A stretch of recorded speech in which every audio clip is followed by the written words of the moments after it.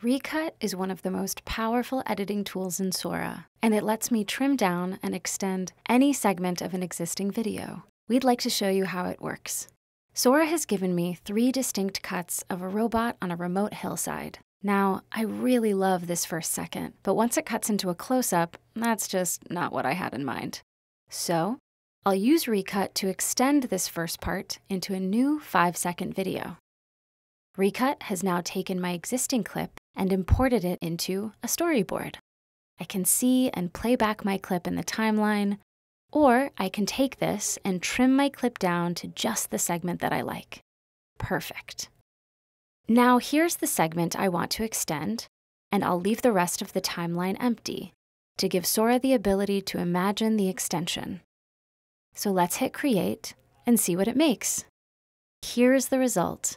Sora has now taken my 1 second of the video and seamlessly extended it into a new 5-second video. So instead of the 3 distinct cuts, I now have one continuous shot of my robot on a remote hillside, where they've always belonged.